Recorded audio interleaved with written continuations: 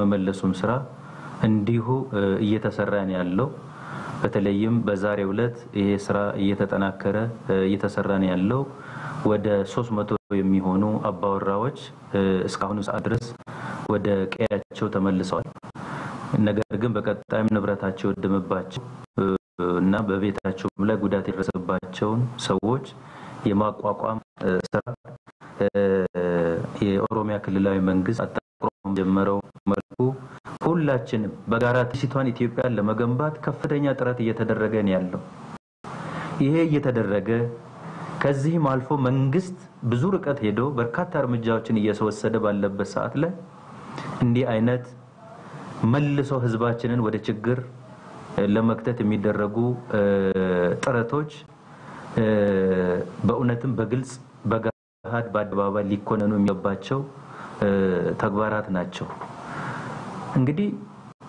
የዛሬ 6 ወር ኢትዮጵያ በምን አይነት ጨለማ ውስጥ ነበረች ሁላችንም እናውቃለን ኃይል ይብቃን በመሳሪያ መተዳደር ይብቃን መሳሪያን ማየት ሰለቸን ይብቃን ብሎ ህዝቡ በአደባባይ ወጥቶ በተቃወመበት ዩኒፎርም የለበሰ ወታደር አኒ ብሎ ባለበት ወቅት ሁሉ ነገር ወደ ቦታው ተመልሶ ህዝቡ በራሱ በነጻነት በተደረገበት ወቅት እንግዲህ ያለ ጉልበትና ያለ መሳሪያ ለ6 ወር እንኳን ተቻችለን መኖር ካቃተን በእውነቱ ይሄ አነሪ ጉዳይ ነው በየቦታው የምናየው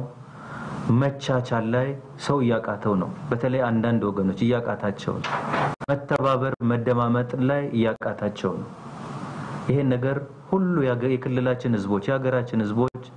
ለነነጋገርበት የሚገባ ጉዳይ ነው ገፍተው ወዳልሆነ ሊከቱን የሚፈልጉ ኃይሎች አሉ ይሄንን ህዝቡ በንቃት ሊያቀና ሊረዳ ይገባል መቻቻል አለብን መቻቻል አንዱ ካንዱ ጋር መቻቻል ያስፈልጋል ብለን ስንል ለማንም ተብሎ አይደለም ለማንም ጥቅም ተብሎ አይደለም ለራስ ጥቅም ሲባል ነው እንጂ ለመለያየትማ አንድ ቀን በቂ ነው ነገር ግን እቺ ሀገር ለዘመናት ለአንድነት ተብሎ ብዙ ሲለፋበት ቆይቶ በግለሰቦች እኩይ ተግባር ህዝቡ እንዲለያይ ለማድረግ የሚደረገው ጥረት አሁንም በጣም ከፍተኛ ነው በእውነተኛ ሁሉ ኢትዮጵያውያኖች ዛሬ ላይ ሆነን ስናይ የኢትዮጵያ ፖለቲካ ያደነው ወይስ እየተመለሰ ነው ከ30 አመት በኋላ ዛሬ ቢሆን ወደ 1969 የተመለሰ ነው ወይስ ያደግን የሚለውን በሚገባ በጥሞና ልንወያይበት ልንነጋገርበት ይገባል ካልተቻቻልን አንዲት ኢትዮጵያ ሁላችንን የምትጠቀም ኢትዮጵያ ልትፈጠር ልትኖር አትችልም አንድነታችንን የሚጎዱ ነገሮች ሁላችንም ልናወግዝ ይገባል ይሄ ለማንም ብለን የምናደርገው ጉዳይ አይደለም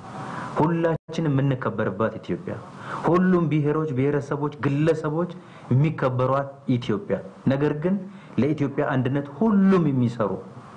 ከግለሰብ እስከ ማህበረሰብ ከብሔረሰብ እስከ ብሔር የሚሰሩ የሚጠብቁ መሆን ነው መቻል ያለበት አለበለዚያ በዚህን ጊዜ ከምንም በላይ ህዝባችን ማውገዝ ያለበት የብሔሮችን አጀንዳ ያነሱ አንደኛ ወገን በሌላው ላይ የሚያሳያቸው ጥላቻዎች ግለሰቦች የሚያራምዱት የጥላቻ ፖለቲካ የህዝብን ስሜት የሚጎዱ ህዝብን ላላስፈላጊ ነገር የሚያነሳሱ ተግባሮችና የቃላት ውርወራዎች ለኛ በጣም ጸያፎች ናቸው ወንጀሎች ናቸው ምክንያቱም ህዝባችንን ይለያያሉ አገሪቷን ይበትናሉ ልናወግዛቸው ይገባል ሁለተኛ ህዝባችንም ማወቅ ያለበት በተለይም ደግሞ መንግስታችን ፖለቲካዊ ምህዳርን ለማስፋት ሲል ከፍተኛ እርምጃዎችን እየወሰደ ነው ያለው በተለያየ ምክንያት አገር ጥሎ የወጡ የፖለቲካ ፓርቲዎች ተፎካካሪ ፓርቲዎች ወደ ሀገራቸው ተመልሰው በሙሉ ነፃነት እንዲንቀሳቀሱ እንዲወዳደሩ በሩን ከፍቷል ምህዳሩን አስፍቷል ይሄ ለኛ እንደ መንግስት ሸክም አይደለም ለማለት አይደለም ሸክም አለው ብዙ አስቸጋሪ ነገሮች አሉ ነገር ግን ለዚህ ሀገር ዘላቂ ሰላም ለማምጣት ይባል ይሄን ያህል ከባባድ እርምጃዎችን እየወሰደን ያለው መንግስት ነገር ግን አሁን ስብሰባ የሚጠራ ነው ሰላማዊ ሰልፍ የሚጠራ ብዙ ነው ግርግሩ ገበያውና ድግሱ በጣም ብዙ ነው ሁሉ አካባቢ ላይ የገበያ ግርግር ለሌባ ያመቻል እንደሚባለው ሁሉ ገበያ የሚወጣ ሁሉና ገዢ ብቻ ሌባም ተቀላቅሎ ይገበያ ይወጣል ህዝቡ መጠንቀቅ አለበት የሚፈልገውን የሚደግፈውን በስነ ስርዓት ወጥቶ መቀበል ማክበር ባህላችን ወጋችን ተገቢም ነው ነገር ግን ከእንደኛ አይነት ነገሮች ጋር ተቀላቅለው የሚወጡና የሚሰሙ መፈክሮች የሚፈጸሙ ተግባሮች ጎጂዎች ናቸው አንዳንዶቹን የምናያቸው በዚህ ረገድ አንደኛ የፖለቲካ ፓርቲዎች ተፎካካሪ ፓርቲዎች ለሚያደርጓቸው ማናቸውም ነገሮች ሙሉ ኃላፊነት መውሰድ መቻል አለባቸው ለሚያደርጓቸው ማናቸውም ነገሮች ኃላፊነት በተሞላበት መንፈስ ማድረግ መቻል አለባቸው እንዲሁም ደጋፊነን ብሎ የሚሉ ወገኖቻችንም አንድን ወገን ደግፈው ሰልፍም ሲወጡ ስብሰባም ሲወጡ አቀባበልም ሲወጡ አስፈላጊውን ሁሉ ጥንቃቄ ማድረግ መቻል አለባቸው አንዳንድም ግለሰቦች በፖለቲከኞች ስምም ኃላፊነት የጎደላቸው ግለሰቦችም አይጠፉም በሆነ አጋጣሚ መድረክን ሲያገኙ ሚዲያ ላይ ሲወጡ ህዝብን የሚያቀራርብ ሳይሆን ህዝብን የሚያለያይ ህዝብን የሚከፋፍል የሚያቃቅር መልእክቶችን የሚያስተላልፉበት ሁኔታዎችም እየታዘብን ይሄ ጎጂ ነው ጠቃሚ አይደለም በአሁኑ ጊዜ ሁላችንም የምንፈልገው የጋራ አገራችን ሁላችንን የምትጠቅም ሰላማዊ የሆነች አገር እንድትኖር ነው የምንፈልገው እንጂ ማንንም ግለሰብ በተፈጠረው አጋጣሚ ህዝብን እንዲያቃቅር አይደለም ህዝብን እንዲከፋፍል አንዱ ባንዱ ላይ እንዲነሳሳ እንዲቀሰቀስ አይደለም ይሄንን አንፈልግም የፖለቲካ ምህዳርን ማስፋት ማለት ህዝብን ማቃቃር አይደለም ህዝብን ማቀራረብ አንዳንድ ስህተቶች ካሁን ቀደም ቢኖሩ እንኳን ፖለቲከኞች የተባለን ሰዎች የህዝብ መሪዎች እስከሆነን ድረስ ስራችንና ተግባራችን ህዝብን ማቀራረብ ነው መሆን ያለበት ከመለያየት ከመከፋፈል የጥላቻን ፖለቲካ የዘርን ፖለቲካ ከመንዛት አልፈን ህዝብን የሚያቀራርብ አንድነቱን የሚያጠናክር ሰላሙን የሚያጠናክር ጉርብትናውን የሚያጠናክር አጀንዳ ነው ወደ ህዝብ ይዘን ወደ መድረክ ወደ ሚዲያ ይዘን መውጣት ያለብን በዚህ ላይ ኃላፊነት በተሞላበት መንፈስ ከፍተኛ ጥንቃቄ ማድረግ ያለብን ይመስለኛል ያ ካልሆነ አንዱ ባንዱ ላይ አንዱን በላይኛው ላይ የሚነዛው ፖለቲካ ማንንም አይጠቅም ሁላችን ሄዶ ሁሉንም ነው የሚጎዳው ማንንም የሚጠቅም ነገር የለው ይሄ የዜሮ ድምር ፖለቲካ ካሁን በኋላ ለሀገራችን አይጠቅምም ሁላችንም ፖለቲከኞች ምንሆን ሁላችንም ኢትዮጵያውያኖች ተከባብረን ተቻችለን ሀገራችን ሰላም ሆነት ማድረግ ነው ያለብን ለዚህ ነው መጣር ያለብን ከዛ በስተቀር የማንንም መብት በማንንም ሊገፋ አይችልም ያ ሊዳኘኝ የሚችል ህገ መንግስት አለ እና እኔ ህዝቦቻችን በሙሉ ከመቼውም ጊዜ በላይ በአሁኑ ጊዜ በተለይም እቺን የሽግግር ወቅት በጥንቃቄ ማሳለፍ በ1980ዎቹ መጀመሪያ ላይ የነበረው ሽግግር ሂደት ብዙ ውድመትን አስከትሏል አሁንም ቢሆን የተቀየረ መንግስት አይኖርም ከአንድ ከተለመደው ኋላ ቀር ነገር ወደ ዘመናዊ ለውጥ ሪፎርም እያመራን ስለሆነ ይሄ ደግሞ ብዙ ሸክም ብዙ ነገር ስላለበት ይሄንን የሽግግር ጊዜ ያለምንም ኪሳራና ጉዳት ሁላችንም ኃላፊነት በተሞላበት መንፈስ ይሄን ከዚህ ባለፈ እንግዲህ ሁሉ ነገር በማባበል ሊሰራ አይችልም እስካሁን ድረስ የነበረውን ፍትህ እጦት ምክንያት የነበረውን በህዝባችን ውስጥ ላለፉት 4-5 አመታት የነበረውን ችግር ከግምት በማስገባት ብዙ ነገር ለቀቀው ለተሞክሯል በመንግስትም በኩል ነገር ግን በየጊዜው ምናያቸው ነገሮች አንዳንድ ጥፋቶች አንዳንድ መልክቶች ግን በጊዜ ካልተቀጩ ሄዶ ህዝብንና አገርን የሚጎዱ ስለሆኑ መንግስትም አሁን በኋላ ህግን በማስከበር ረገድ አስፈላጊውን ሁሉ ማድረግ መቻል አለበት ለዚህም ደግሞ እንደ ክልላችንም እንደ ኦሮሚያ ክልልም አስፈላጊውን ሁሉ ህግን በማስከበር ረገድ ማድረግ አለብን በሚል ተለየ ሁኔታ መስራት ጀምረናል የክልል የጸጥታና የፍትህ አካላት ብቻ ሳይሆን እንደ ፌደራልም አንድ የጋራ ኃይል ተቋቁሞ የፌደራል የጸጥታ አካላትና የክልሉ የጸጥታ አካላትም አንድ ላይ ተቀናጅተው የህዝቡን ጸጥታ በማስከበርና እንዲሁም የህግ የበላይነትን በማስከበሩ ረገድ በተለየ ሁኔታ መስራት አለብን ተብሎ ተጀምሯል ታቸው በከንቱ ጠፍቶ ደማቸው በከንቱ ፈሶ ይቀራል ካሁን በኋላ እንዲህ አይነትን ሁኔታ ማስተናገድ ተጠያቂነትንም ስለሚያስከትል ይሄንን በተጠናከረ ሁኔታ እንሰራለን ብለን ነው የምናስብ ይሄንን በመንሰራበት ወቅት መንግስት ብቻውን ሊሰራ አይችልም ጸጥታውን በማስጠበቅና ህግን በማስከበር ረገድ እያንዳንዱ ዜጋ ተባባሪ መሆን መቻል አለበት ለጋራችን ስንል አለበለዚያ አገሪቷ የወሮ በላዎች መፈንጫ ሆና እንድትቀር መጋበስ ስለሚሆን ይሄ ነገር እዚሁ እንዲገታ አስፈላጊውን ሁሉ እንደ መንግስት እናደርጋለን ነው ብለን የምናስበው ህዝባችንም በየቦታው መተባበር መቻል አለበት ከዚህም ባለፈ እንግዲህ ህዝቡ መረጋጋት መቻል አለበት ማናቸውንም ነገሮች ከዚህ የፖለቲካ ተኩሳት ወጥተን ተረጋግተን ለምናደርጋቸው ማናቸው ነገሮች ምክንያታዊ ሆነን የራሳችንን ስናስብ ለሌላኛው ወገንም በማሰብ የራሳችንን መብት ነው ብለን የምንላቸው ነገሮችንም ስንጠይቅ የሌላኛውንም መብት አለመጋፋታችንን አለመንካታችንንም በማሰብ ለምናደርጋቸው ነገሮች ሁሉ ምክንያታዊ ሆነን ተረጋግተን የጀመርነውን ማስቀጠልና እውን ማድረግ መቻል አለብን በተለይም ወጣቶቻችን የዚህ ለውጥ ባለቤቶች ናቸው ለዚህ ለውጥ ከፍተኛ ዋጋ ከፍለውበታል ነገር ግን ይሄ ለውጥ እዚህ ደርሶ እንዲቆም አይደለም ይሄ ለውጥ እውን ሆኖ ተጠቃሚ እንዲሆኑ ነው ከዚህ ማልፎ ነገ የሚያስተዳድሯት አገር ነችና ሁሉን ነገር በሰከነ መንፈስ ኃላፊነት በተሞላበት መንፈስ መስራት መቻል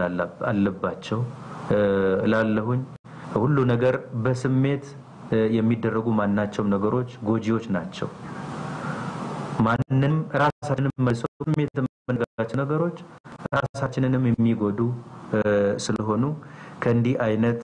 ነገሮች መጠንቀቅ መቻል አለብን የፖለቲካ አጀንዳ ካለ መድረክ ላይ አምጥተን ቁጭ ብለን ማናችንም ከማናችንም ጋር ተነጋግረን መፍትሄ ለማበጀት ጊዜውም ሁኔታውም አመቺ ነው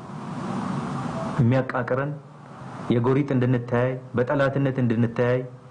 በሌላ ነገር እንድንፈላለግ የሚያደርገን ማናችም ነገሮች የሉ መንገዱም ሁኔታውም ያለው ሁኔታ ተመቻችቷል ሁሉ ነገር ምናልባት ምኞትን ባቋራጭ ለማሳካት የሚፈልጉ ግለሰቦችና ቡድኖች ካሉ ተሳስተዋል ለነሱም ቢሆን የሚጠቅመው ሰላማዊ የሆነች አገር ሰላማዊ የሆነ ፖለቲካ ሰማያዊ የሆነ ንግግር ሲኖር ነው ለነሱም ጭምር የሚጠቅመው እና ሁላችንም ለምናደርጋቸው ነገሮች ኃላፊነት በተሞላበት መንፈስ እንድንሰራ እላለሁኝ እና በዛ አጋጣሚ ህዝባችንም ከክልሉ መንግስት ጋር ሆኖ ማናቸውም በኦሮሚያ ክልል ውስጥ ያሉ ህዝቦቻችን የኛው ህዝቦች ናቸው እና በዘር ሳይከፋፈሉ በማንነት በሃይማኖት ሳይከፋፈሉ አንድ ሆነው ከመንግስት ጋር ሆነው እንዲሰሩ ተረጋግተው ጸጥታችንንና ህግን በማስከበሩ ላይ ተጋግዘን እንድንሰራ በዚህ አጋጣሚ ጥሬን አቀርባለሁ አንዳንድ ወሳኝና መሰረታዊ ናቸው በተለይ ከጸጥታ አኳያ ስጋት ሊሆኑ ይችላሉ ተብሎ የሚባሉ ነገሮች ተለይተው ለዛ ትኩረት እየተደረጉ የቅድመ መከላከል ስራዎች ይሰራሉ ነገር ግን በዚህ ስፔሲፊክ ጉዳይ ላይ በተለይም በቡራዩ አካባቢ በተፈጠረው ጉዳይ ላይ በእነኚህ ማህበረሰቦች መካከል ይሄን የሚያክል ችግር ይፈጠራል ተብሎ ቀድሞም የተገመተ ነገር አልነበረም። የተመተ ባለሆኑ የጸጥታ አካላት ይሄ ጉዳይ ወዲያው መረጃው ደርሷቸው እዛ እስኪደርሱ ድረስ ጉዳቶች ደርሰዋል። እነኚህ ጉዳቶችም የደረሱት በአንድ አካባቢ ሳይሆን በየጢሻው በየሰፈሩ ውስጥ ስለሆነ ይሄ ጉዳይ ቶሎ ቁጥጥር ስር ሳይውል ችግሩ ሊደርስ ይችላል። ይሄም ሆኖ ይሄንን ጉዳይ እርምጃ መውሰድ አለብን ብለን ስንል በገደሉት የሰው ንብረት ባወደሙት ብቻ ላይ አይደለም በተዋረድ ያለው የሚመለከታቸው የመንግስት አካላትም አሰራራቸው ይሄንን ጉዳይ በመከላከል ፈጥኖ እርምጃ በመውሰድ ረገድ ኃላፊነታቸውን በመወጣትና ባለው መወጣት መካከል ታይቶ በዚህ ረገድ ያለው ግድፈት ካለ እርምጃ መውሰዱ በህግም ጭምር እንዲጠየቁ የሚደረጉት ጥቃቱን የፈጸሙ ወንጀለኞች ብቻ ሳይሆኑ በተዋረድ የሚገኙ የሚመለከታቸው አጥፊ የመንግስት አካላትም ላይ ጭምር ስለሆነ ይሄ የወጣቶችን በሚመለከት በኦሮሚያ ውስጥ ያሉ ወጣቶች ካሁን በፊት በነበረው ችግር ምክንያት ግንባር ቀደም ሆነው የህብረተሰቡን የመብት ጥያቄ ሲያሰሙ ሲታገሉ በዚህም ትግል ዋጋም ከፍለዋል። ይሄ የነበረ እውነታ ነው። እንግዲህ ባለፈው እዚሁ በመዲናችን አዲስ አበባ ላይ ከአስመራ ለመጡ የነጋ አመራሮችን ለመቀበል በበርካታ ሚሊዮኖች የሚቆጠሩ የኦሮሚያ ወጣቶችና የኦሮሚያ ነዋሪዎች እዚህ አዲስ አበባ ተገኝተው አቀባበል አድርገዋል። በዚህ አቀባበል ላይ ሁለት ነገሮች ተከስተዋል። በአንድ በኩል እነኚህ ወጣቶች ማህበረሰቡን ተቀላቅለው የገቡ ጥቂት ግለሰቦች ነገሩ ወደ ሁከት እንዲቀየር ለማድረግ በየመንደሩ እየዞሩ ህዝቡን ለማወክ ከፍተኛ ጥረት አድርገዋል። በአንዳንድ አካባቢዎች ላይ ወደ ጉለሌ አካባቢ ፒያሳ አካባቢ የታዩ ምልክቶች ነበሩ። እንዲህ አይነት ሁከት ለመፍጠር ሲሞክሩ የነበሩ ግለሰቦች ነበሩ።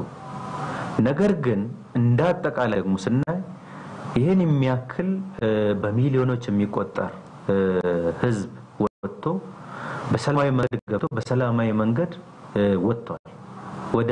ወደ አካባቢ ተመልሷል። ይሄ በእውነቱ የሚደነቅ እና እንዲህ አይነት ሰላማዊ ነገሮች መበረታታት ያለባቸው ጉዳዮች ናቸው። አብዛኛው የቄሮ ወጣት በሰላም መጥቶ በሰላም የሚፈልገውን እንግዳውን ተቀብሎ አስተናግዶ በሰላም ነው የተመለሰው። በዚህ ረገድ ያሳዩት ጨዋነት በእውነት እጅግ ይደነቅ ነው። ነገር ግን አሁንም ቢሆን ቄሮን እየመሰሉ እየተቀላቀሉ ወንጀል የሚፈጽሙ ቡድኖች ግን አሉ በቄሮም ውስጥ። ይሄ አብዛኛውን የኦሮሚያ ወጣት ይመለከታል ብለን ባንልም በእነኚህ ያሉ አሁንም ሁከት የሚፈልጉ ነገሮች በሰላማዊ መንገድ እንዳይሄዱ የሚፈልጉ ግለሰቦችም አሉ። እሱ ብቻ ሳይሆን